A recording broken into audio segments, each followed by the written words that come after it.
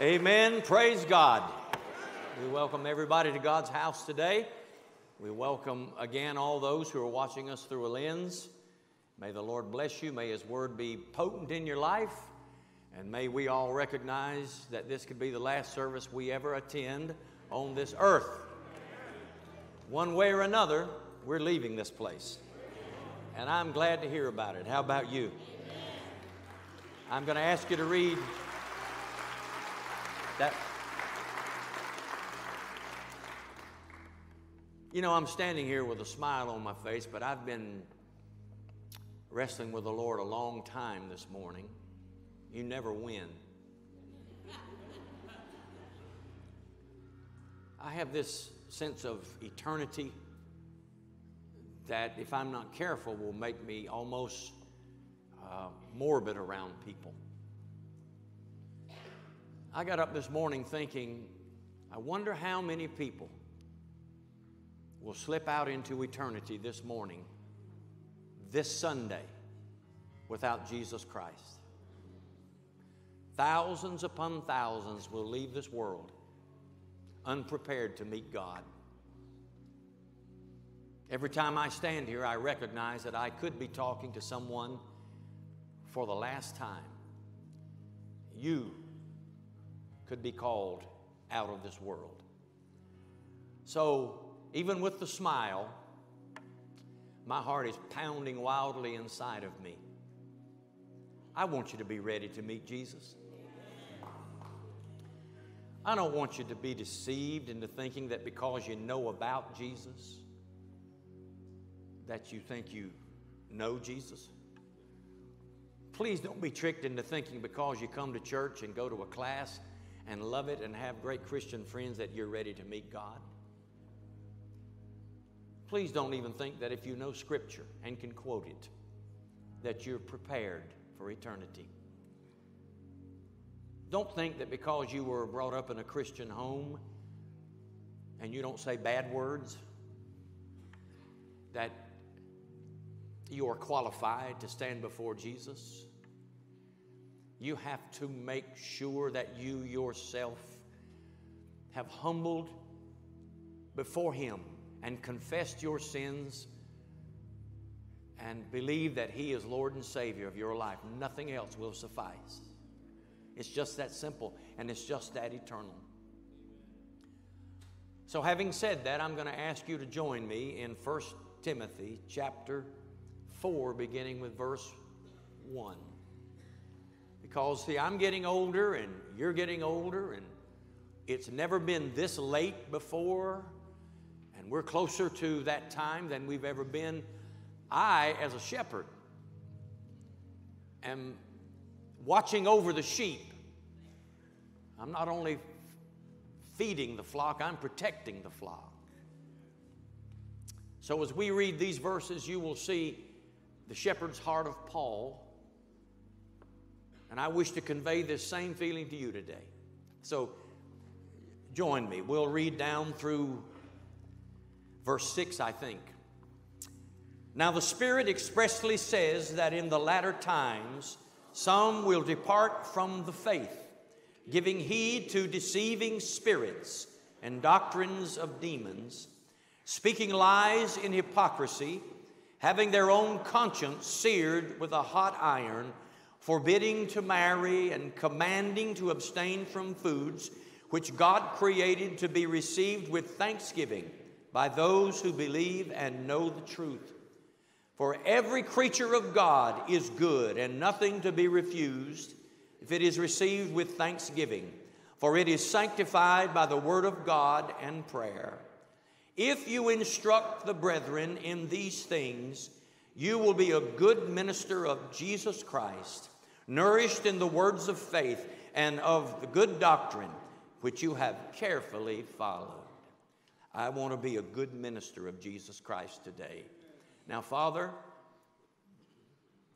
you'll have to do a supernatural thing to open our understanding. But that's why you sent the Holy Spirit, and I trust that we will hear from you and then do it. In Jesus' name, amen. Thank you for being seated. When you get settled, let me have your attention. I want to ask you to do something.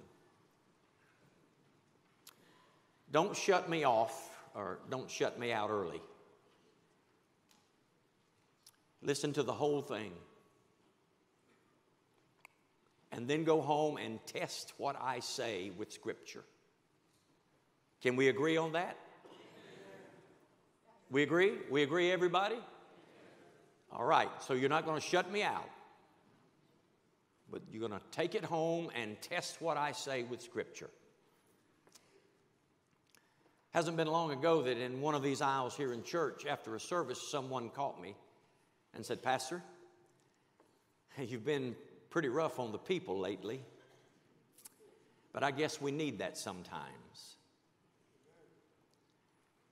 I thought I was just preaching. And we do need it sometimes.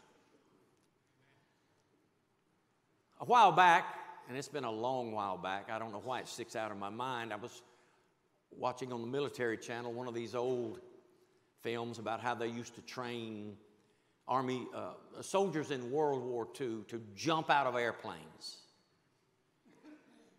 And it showed the plane flying and the men were given the signal to stand up. They had their parachute packs, their rifles, their helmets, all their gear. Another signal was given and they hooked their zip line to the cord. And they were back to front, tied up against one another. And the jump master went down the line, beginning with the first one.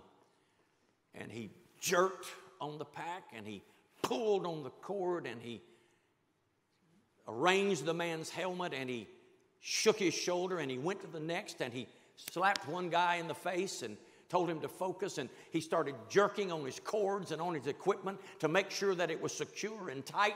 He went all the way down the line, slapping and pulling and jerking and making sure. Because he knew that when that door opens and that man jumps out, you can't jump back in. Would you say that that jump master was being mean or hard? I say not.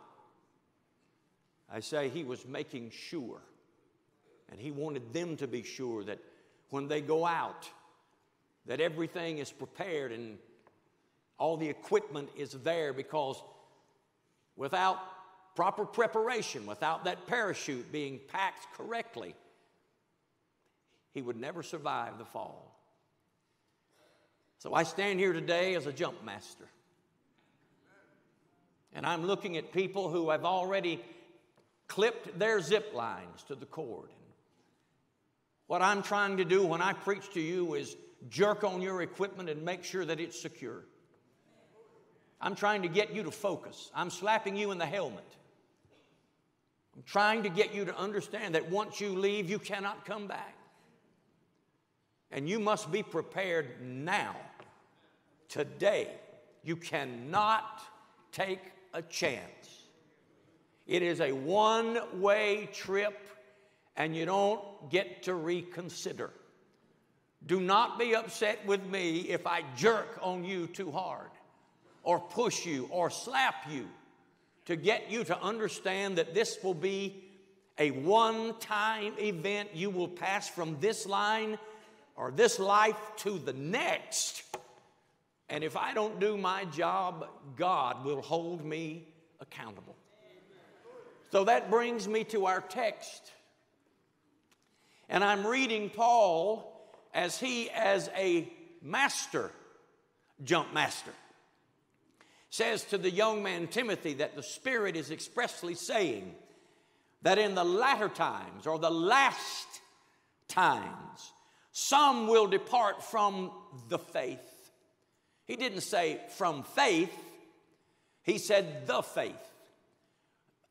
The faith of the Lord Jesus Christ. The gospel message that Jesus Christ is the virgin-born Son of the only true and living God, who was born into this world sinless and lived a sinless life and was crucified, buried, and rose again and ascended into heaven, and right now sits at the right hand of the Father and intercedes for us, who is coming back again one of these days. First in the clouds to catch away the church, and then we're all coming back to this earth for him to set up his kingdom. That's the faith of our Lord Jesus Christ. And he says that in the last days, there are actually some people who will depart from that because they listen to deceiving spirits and they give heed to doctrines of devils. Now, understand me, brother and sister. There is a deceiving spirit in the world. It's operating right now, and it's powerful. And what it's doing is perpetuating, teaching doctrines of devils. It looks like doctrines of the faith, but it's anything but that. If it were doctrines of the faith, men and women would not be deceived. They would not be tricked into this so-called worldly mindset of Christ and the faith. He says that they will speak lies in hypocrisy because their own conscience is hardened as though it's been burned with a hot iron. I tell you, brothers and sisters, God's men and women not only preach the gospel of the Lord Jesus Christ, they are required by God to warn people of false prophets and deceivers in the last days. No man or woman of God who is given oversight over a congregation dare bypass the warnings that are given to us in Scripture, because those deceiving spirits and doctrines of demons are fully capable of grabbing a hold of the men and women that are not prepared through prayer and through a knowledge of the holy word of God. These false prophets are evident. They're in operation right now in front of you every day of your life. You see them. Some of you follow them. You've not studied their doctrine, but you like what they said last week. You like them because they affirm you and build you up and make you feel like somebody. But you don't even know what they believe about the entire Scripture. You like the way that they provoke you to be a better person. And, of course, the Scriptures teach that all of that is just falsehood. It's deception. Even Jude says it like this. Let me see if I can find that. He calls them certain men that have crept in unnoticed, who were marked out a long time ago for condemnation. These are ungodly men. He says they defile the flesh. They live with dreams. They teach you to dream. They reject authority, and they speak evil of people in authority. He says they corrupt themselves. Woe to them, for they have gone in the way of Cain. Why did Cain kill Abel? Because Abel believed that salvation came through the shed blood of a lamb. Why did Cain kill Abel? Because he wanted to have salvation his way by his works and his hands. And God rejected him. He wanted a way besides the shed blood of Jesus. He goes on to say, they have run greedily in the error of Balaam for profit.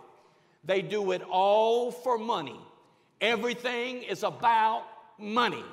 They teach that money comes if you have enough faith. More money will come if you give them the money you've got.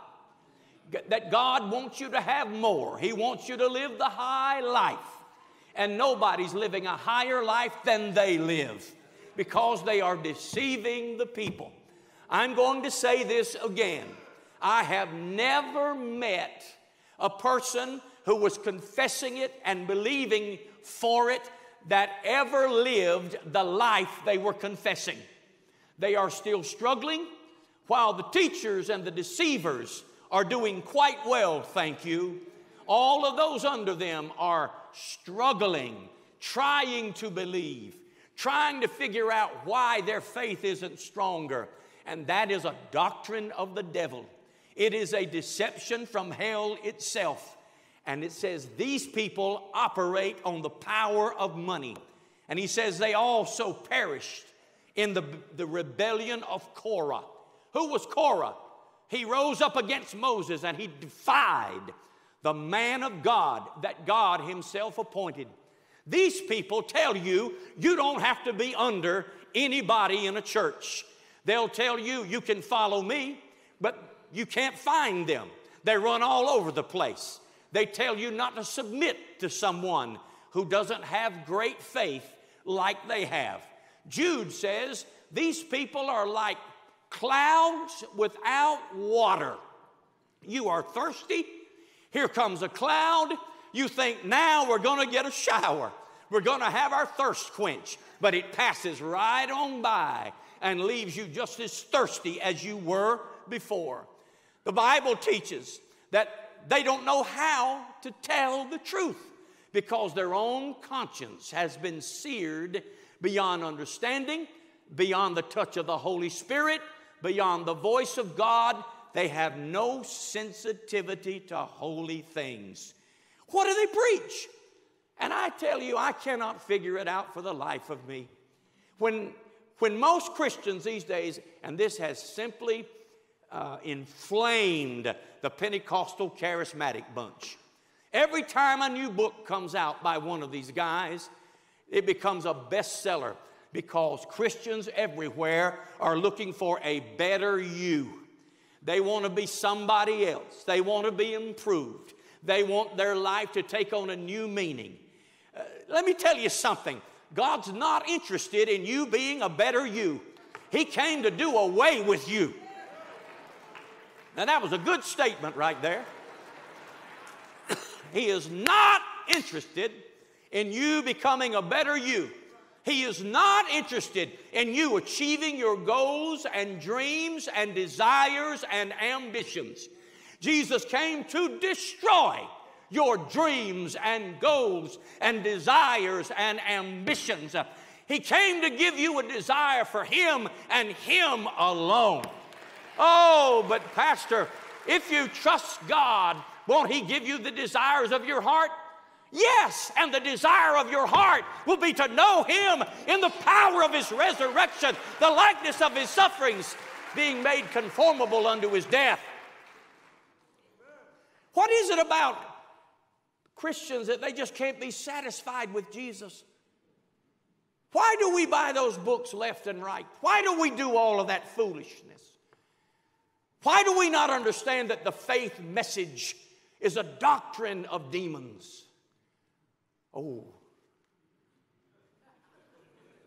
The prosperity message is a doctrine of demons. Because the faith message and the prosperity message, which are one and the same, are all about manipulating and maneuvering God so you can get what you want. More money, more things. Materialism. Goals. Let me say it a different way, I think. Sir, Jesus Christ did not come to this earth so you could be successful. He came so you could die to you and be alive unto Christ. Jesus does not send the Holy Spirit to enable you to make a better business decision than the next guy so you can achieve, so you can own, so you can have. Jesus Christ sent the Holy Spirit to guide you into all the truth and teach you that as a disciple of Jesus Christ, you have to lay down your own life, your own ideas, your own ambitions, and take up His cross and follow Him every day. If you listen to Joel Osteen, if you are basing your salvation on what he teaches, on his gospel, which is another gospel, you will die in your sins. Wait. If you are basing your salvation on what Kenneth Copeland teaches and all of his little underlings, these word of faith people, if that's what you're basing your salvation on, you will die in your sins and you will go to hell because it's another gospel. If you are enamored with Joyce Meyer and your salvation is based on what she teaches, you will die and face Christ without any hope of going to heaven. Creflo Dollar, if you base your salvation on what he teaches, and I know all of you will say, well, I heard him say Jesus. That's not the point. You see, a real man or woman of God will preach the whole counsel of God. Do you understand what I'm saying? It's a false doctrine and a false teacher that only preaches one thing. They say, my thing is faith. Another says, my thing is healing. Another says, my thing is marriages being made better. And another guy has another thing. No, sir! The real gospel is not about one subject. It's not about, some say, well, my gift is to teach on the Holy Spirit. And my gift is to teach. No, it's the whole counsel of God. It's heaven and hell. It's Jesus Christ and Him crucified. It's right and wrong. It's a holy life that the gospel demands from us every single day.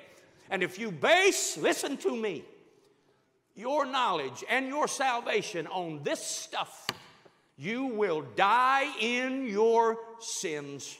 But Pastor, they're helping people. Helping them what? Helping them do what? Helping them to become what? A better you? A better them? Live a higher life? Walk in a higher spiritual plane? No. You're not helped if you're motivated to live more robustly who you are instead of laying down at the feet of Jesus Christ and having the Holy Spirit break you to the point that you say, I don't need anything but Jesus. To the point that you repeat Paul when he says, I have learned in every state I find myself to be content. I have learned to have it and I've learned to do without it. I've learned to be hungry and I've learned to be full. It doesn't matter because I know Jesus and that's all I care about is Jesus. Paul, the last thing on Paul's mind was being successful. The last thing on his mind was having more things. And that's why he writes to Timothy and says, you better warn the people because these false prophets are everywhere. Their spirit is saturating even the churches today. False teaching, false prophets, doctrines of devils. And he says, that's why in the last days some will depart from the faith. Well, how do you depart from the faith? You become obsessed with a personality. You say, that's my man. He's teaching what I like to hear. Well, see, a real man of God is not going to teach what you like to hear all the time.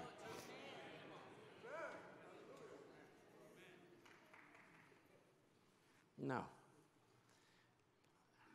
Some love Apollos and some love Paul and some love Peter in the Corinthian church. And Paul says, you're all wrong.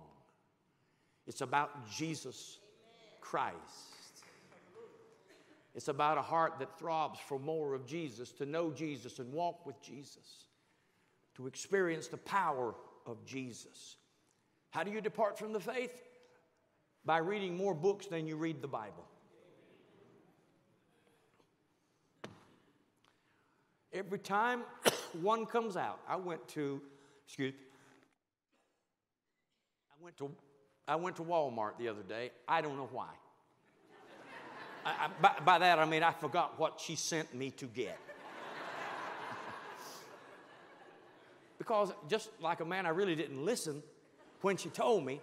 Then I got there and said, uh-oh, I forgot. And then I got to call her and say, listen, I forgot what you told me. Can you tell me again? Well, if you had listened the first time. Well, I had something else on my mind. Didn't even want to be on this errand to start with, so. And I just walked down the aisle and I saw the book aisle. It blew me away. How many how-to books, self-improvement books, not by worldly people, but by Christians. Because there's money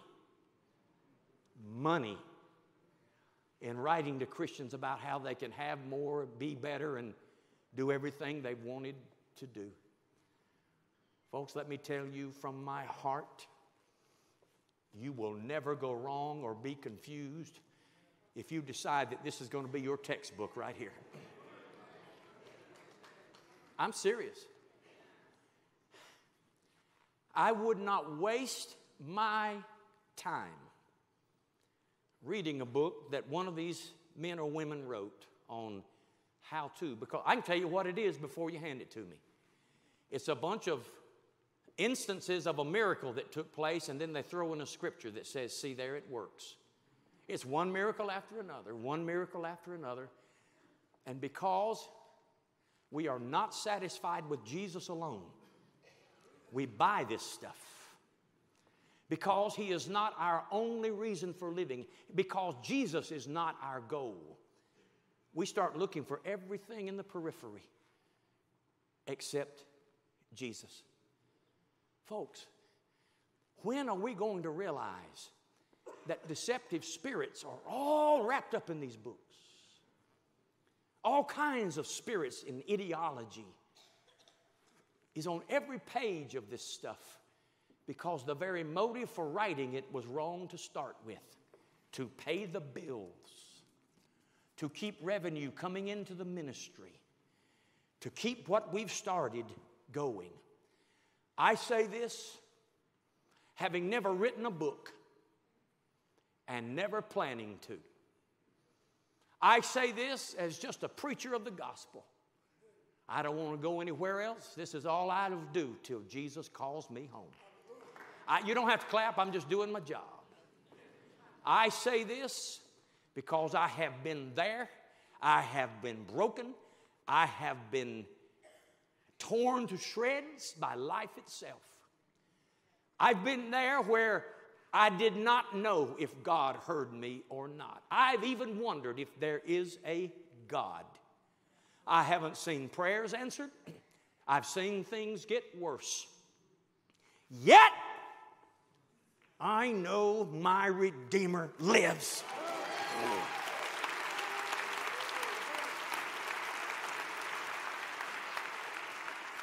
And I know this. You will never be satisfied till you are satisfied in Jesus Christ alone. You know I sound radical to a lot of people, but it's time to get radical as far as I'm concerned.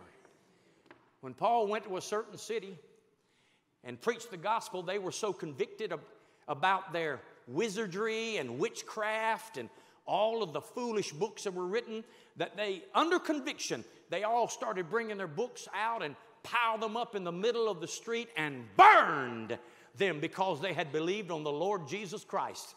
Oh, as radical as it sounds, and I know somebody's going to pick up on this somewhere, it wouldn't do you any harm at all to gather up all your little how-to books and go out somewhere. You can't do it in the city limit, but you got to find some place. Pile them up and throw some lighter fluid on it and stick a match to it and say, away with this. I'm done with this. Just give me Jesus. Give me God's Word. Give me the Scriptures. Give me what the Spirit says to the church. And be done with this foolishness. Be done with this foolishness. Be done with following personalities. Be done with your famous Christian TV stars. Be done with your jet-riding, money-raising false prophets. Be done with the foolishness of doctrines of devils. Get back to the foot of the cross. Look up towards heaven and say, feed me, God. Fill me, God. Help me, God. Let me live for you, God.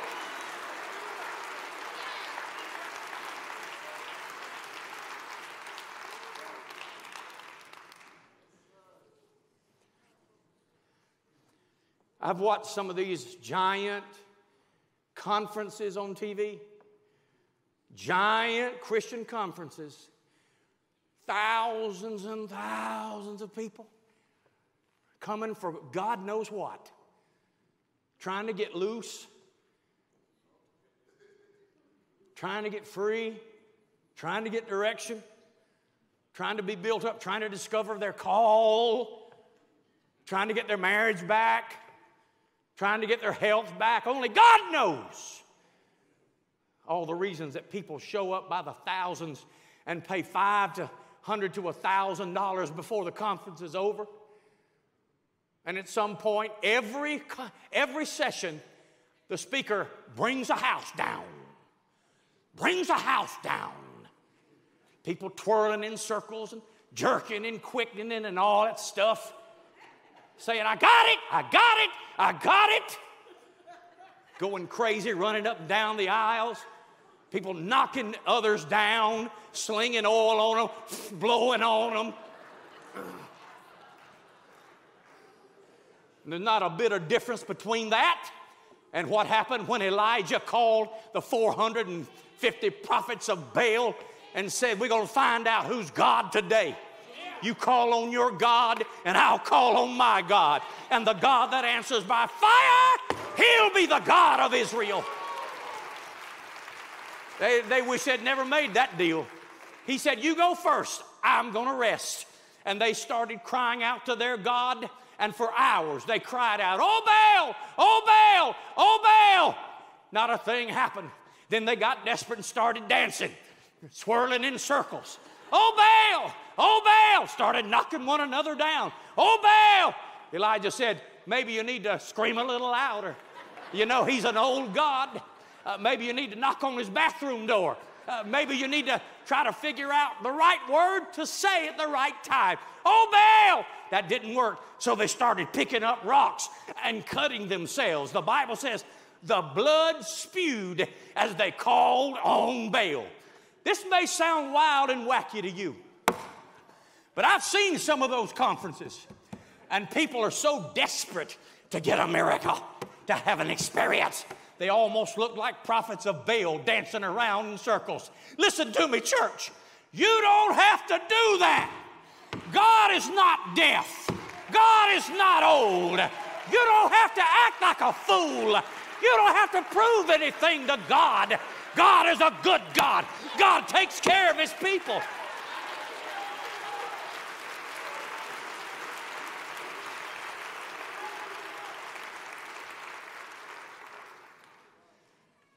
If God's God, serve him.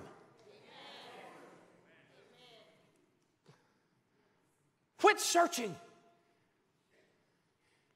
If you haven't found him by now, you won't find him any other way except on your knees.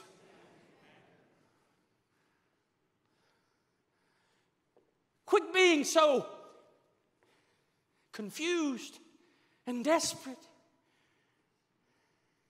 to the point that you confess things. I'm going to get this. God said I could have this, and quote a scripture.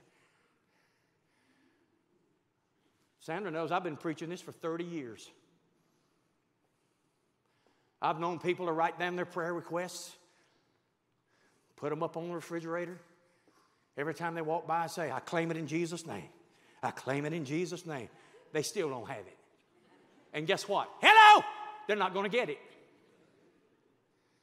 You're not going to get it. Because the thing you're after is not the thing God says you need. I've known people get up every morning and like a Catholic. Oh, you wouldn't say that because you're a Pentecostal. No. Catholics think they can get things by works. Catholics like to repeat things. And I've known people get up and say, today I claim this, and I claim that, and I claim more, and I claim this, and they still don't have it. And you're not going to get it. Because You got inspired by a cloud with no water. You heard a false prophet with great swelling words. You got built up. You got teased into thinking, this can be mine now because I have faith.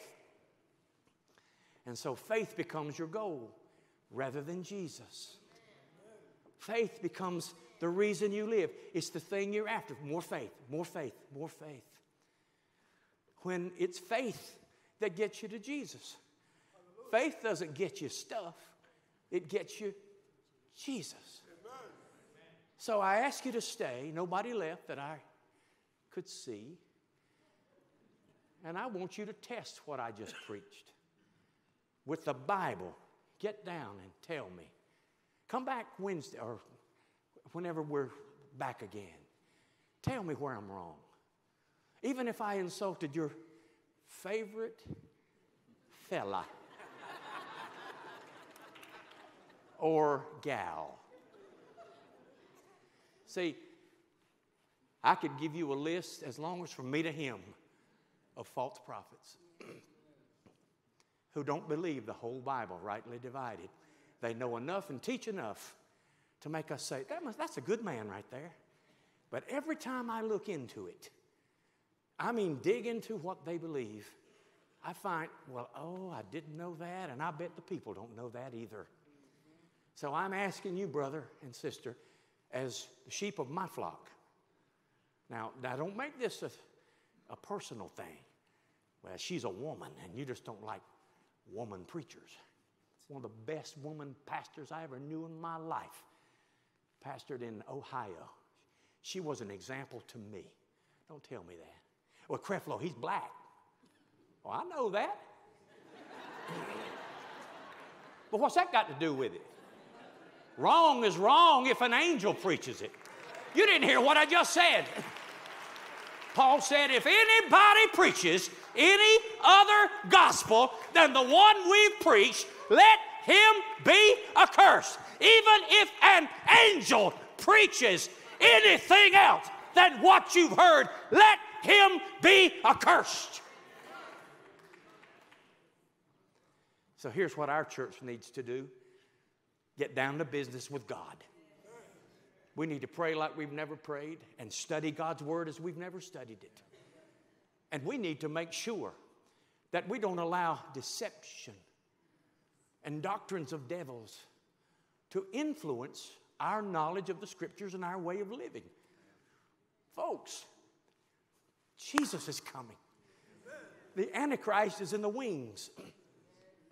Even if the rapture takes place, the Antichrist will come on the scene not as Satan incarnate at that point. He'll come on as a smooth and suave, able, conciliatory speaker that can unite people and give them hope. Because he's a devil. Did you know devils, Satan's angels, or devils can dress themselves as angels? And if people don't pray and read, they won't know the difference between a devil angel and a true angel of God. I want you, as those under my care, to live your life on your knees and in God's Word. Because deception is going to get greater. It's going to be harder and harder to tell who's right and who's wrong unless you are filled with the Holy Spirit. Can I get an amen from somebody? Stand with me.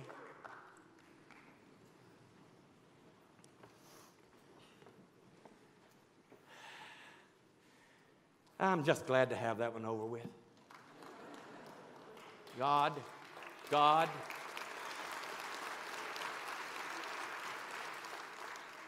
because I know what's coming next.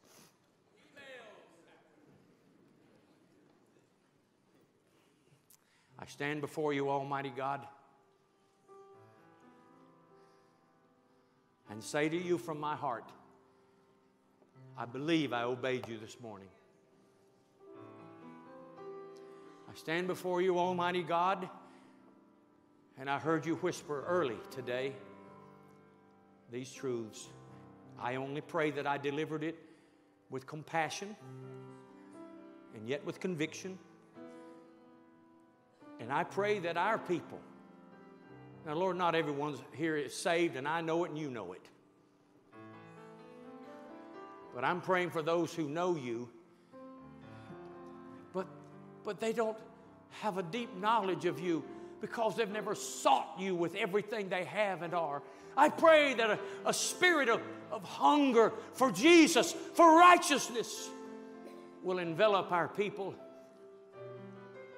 that they will take God's word to their heart and live on their knees. Deliver us from deception, O Lord. Deliver us from doctrines of devils and false prophets that are so much more convincing and whose words are much more beautiful at times than your words. Help us to be discerning enough to know the difference between you and them.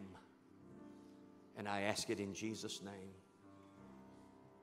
I don't know what to do now. I'm a little uncomfortable. I feel like I'm by myself. I feel like I'm wearing a fig leaf up here in front of everybody.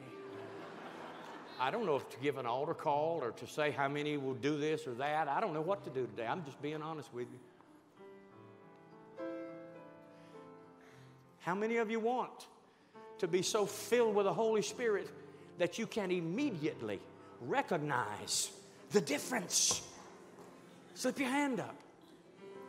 I do too. And this is the only way to do it, brother. Stay in this book and stay on your knees. That's the only way to do it. Father, I pray that you'll fill every one of your children with the Holy Spirit till it starts flowing over inside of us. Help us not to want anything but Jesus. Help us not to want anybody but Jesus. Help Jesus to be our life, our very reason for getting up every day. Help us to be more excited about opening God's Word than we are anything else. I ask this in the sweet, powerful, lovely name of Almighty God, whose Savior is Jesus.